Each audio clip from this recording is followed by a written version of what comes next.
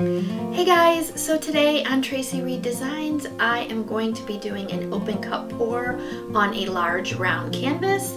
So let's just jump in and get started.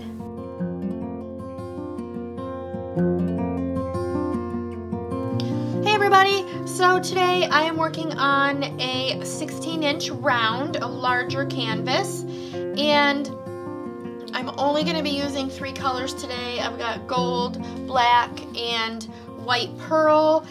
So I'm just going to go ahead and jump right in and get started.